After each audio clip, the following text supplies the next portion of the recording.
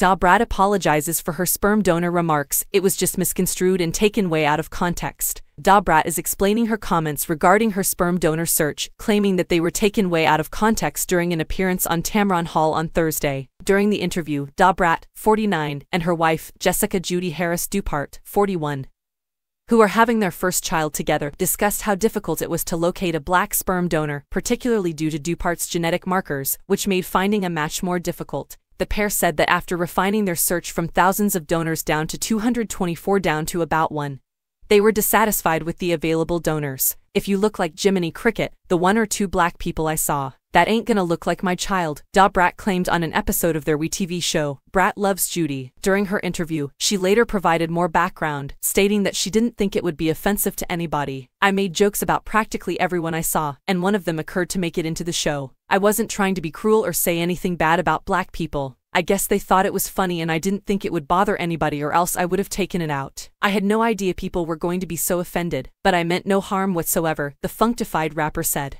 People take things and run with it. I'm like, what? People who know me know that I didn't mean any harm. We were looking for a black donor, the Chicago native clarified. We're black, we wanted a black donor, so it was just misconstrued and taken way out of context. Brat went on to apologize for the comments, saying, if I offended anybody, I do apologize. But it was a joke between me and my wife and the doctor, like, we joke like that, we play around, so it wasn't meant to be offensive in any way. The couple also talked about how much harder finding a sperm donor was than they initially imagined. We never worried about it. We were more worried about the whole IVF process where she had to get shots in her stomach in the beginning and take all these hormonal medicines, and I had to give myself shots and she had to give me shots.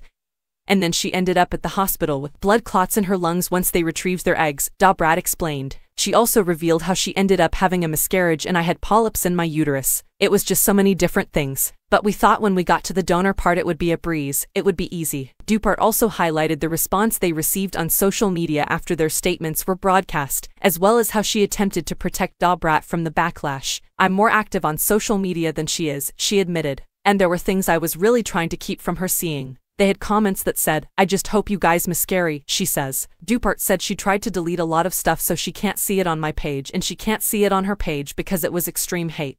I'm used to some of it from being on social media, but when it comes to our child, something we work really, really hard for, I felt like if anything happened to our child, it would be a disaster. I never thought I'd have kids, she admitted. I just assumed it wasn't going to happen for me. I've had a wonderful job and a busy life. I felt like it wasn't going to happen for me because I hadn't gotten pregnant sooner.